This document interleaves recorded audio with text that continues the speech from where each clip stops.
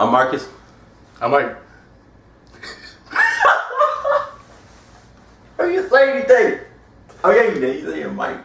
That was my bad. All right, let's go. Hit you with dick next time. Come on. You want to change positions? Pause. High school bus advice. One of the most important things for me was don't have your parents drop you off or be anywhere near the bus stop. That's really embarrassing. You're going into your freshman year at high school and you don't want mommy or daddy or your big sister or big brother to be watching you go off like a kid. I mean, they can watch from a distance, of course, but gotta be like within a 10-mile radius that can't be in. So 10-mile radius. Yeah. No 9, no 8. Just 10. 10 miles is good. Far away. You want to know this is your chance to grow into being an adult, because when you get into high school, it's going to be a lot different. It is. A lot different from middle school and elementary school. Because it's high school. It's you developing your own thing, becoming you. Don't bring one of those gay rolling book bags with you, please. You're going to get picked on a lot. You are. Granted, you can roll them, but then if your school has steps, come on. You gotta put the thing down and then pick it up. And just put the fucking Hated those when people had those. Just, we're in a generation now where either you can have one of those string backpack like this. Where is it? Oops, I wish I... Oh, damn it, where is it? Oh, it's outside. But... Why is it outside? No, it's not outside. It's in the living room area. Alright, he's gonna go get that. Yeah, like these kind of book bags with the strings attached, those are kind of popular now. And you're gonna be using a lot of those in college too. When you're getting on the bus, don't fall. Or when you're getting off the bus. Don't fall. Or hit your head. Watch your step. Yeah, that's why it's very important, because as I got older, I got taller. And sometimes I will forget, shit, I'm like 6 foot, I have to duck. And I wouldn't, and I would hit my head up against that, going down, to smack my head one at a time. And I think where the steps are on a bus, I think it clearly says, watch your step. I think so. I think those are on public buses too. I think that's where you get that from, probably.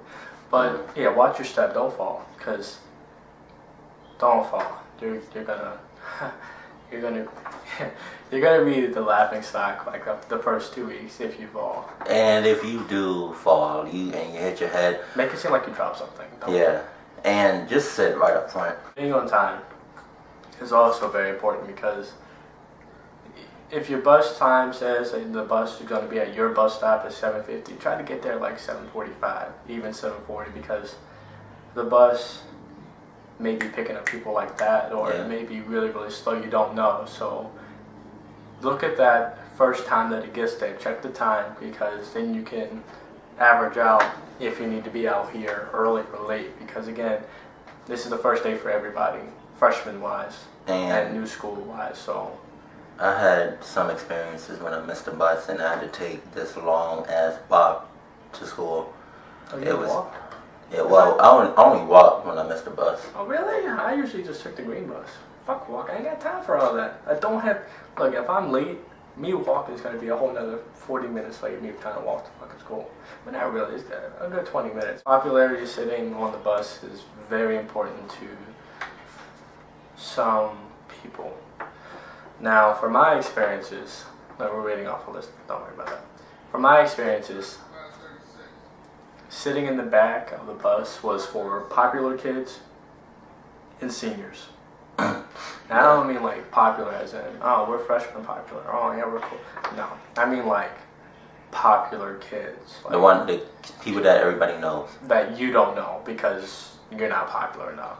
Or, you know, the popular kids or the seniors will sit in the back of the bus. I don't know. It's just the way it always was for me. So I never really got to sit. I eventually got to sit in the back of the bus. My experience, it was about, I had like 4 friends on the bus, just chill out on the bus, and we sat in the front, but we kind of made up our own thing where when we sat in the front, we kind of stood, awesome.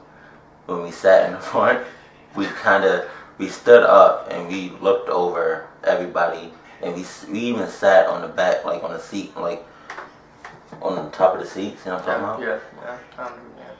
Yeah. That's kind of dangerous. Well, yeah. Yeah, there's no nothing. That's kind of dangerous. Don't take the wrong bus. Don't. Going please. home or going to school. It's very embarrassing. I've never taken the wrong bus. Look, well, if you take the wrong bus, but you know it's going to your school, that's still okay. But it's not okay for you to take the bus and you're trying to go back home. Right. Yeah, that would screw you up. Because before you know... Yeah, but then most people take the same bus going to school and coming home. Like for me, my bus, let's say, was 1300. That would be the same bus I take to school and I go to take home. So that is the same bus. Most people don't switch buses when they go home. So it's important to know your bus number and remember your bus driver's face. That will also help you. Yeah. Yeah. And if all else fails and you're trying to go home, like after the school ends, and you don't know your bus number or you forgot your bus driver's face, just try to remember some of the people, like 3 or 4 people that was on your bus in the beginning, so And kind of follow them. Don't be weird about it. Bring music. Bring like an iPod or MP3 player, or don't bring a laptop to listen to music, or use your phone to listen to music. It's going to be very helpful for those days where none of your friends are on the bus, or your first day, or you're having a bad day, or you're nervous. Music is sometimes a relaxer and it calms people down, so music will be a very big part of being in a good mood sometimes. Yeah. Don't bring unnecessary shit. Don't bring glue, crayons, color pencils. The school tape, provides shit a like good that. majority of what you actually need. Yes. Try to sit with your friends. Don't be loud on the bus, because you got people that have already been there for 2 or 3 years, so They already know how to act on the bus pretty much, and they don't want to hear you screaming or laughing and joking around with your friends. That's irritating. I was one of those people that didn't like to hear that shit. Another thing about sitting on the bus, the buses are designed for 2 people every seat. Oh yes. Don't have like 3, 4 people sitting in the same Especially seat. if one of them is fat. God, you gotta block the middle of the road, and then people can't get through. Don't have the fat girl sitting on the end of the seat. You know how hard it is to go through that fucking 6-inch, about a foot of room, and all you see is just fat legs. Just don't fight on the school bus. no. Don't do it. Main reason is if you fight on a school bus, there's nowhere for you to hide. There's nowhere for you to run. And by the time the bus driver gets back there to break it up, you're already going to have your ass whipped. And don't even think about jumping out the window. Those windows are so hard to... Use the back and try to run towards the back, because then you can just lift that lever and just push it out.